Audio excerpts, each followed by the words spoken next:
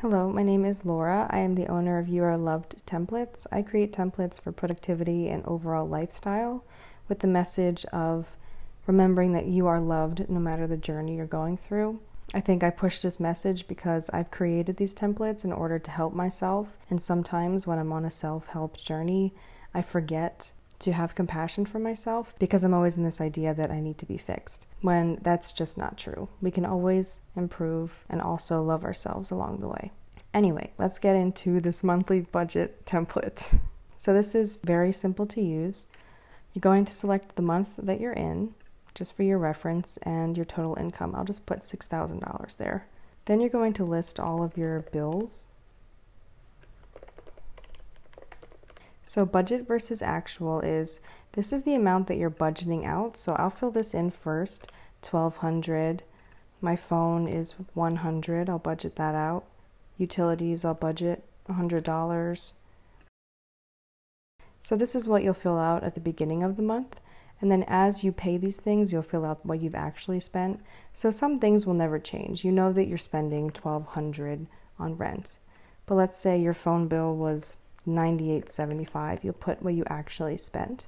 And maybe your utility bill was a little lower at $74. Health insurance will stay at $400, car payment, car insurance, and maybe internet was $93.25. So that's the difference between budget and actual.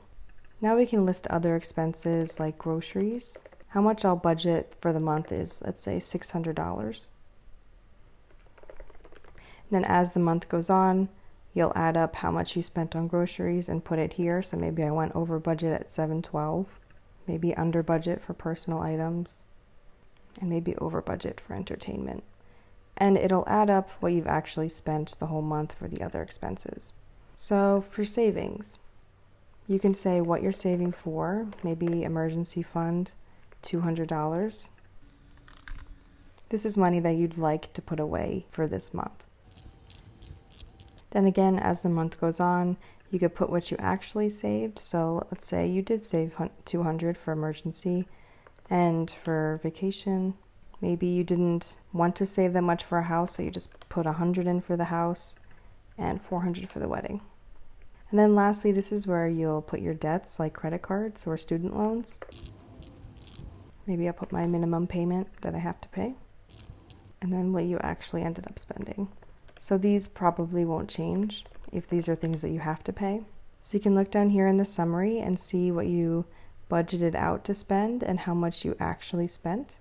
And then over here, it tells you how much money you have left. This could be negative if you ended up spending more one month, but it just subtracts what you actually spent from your income.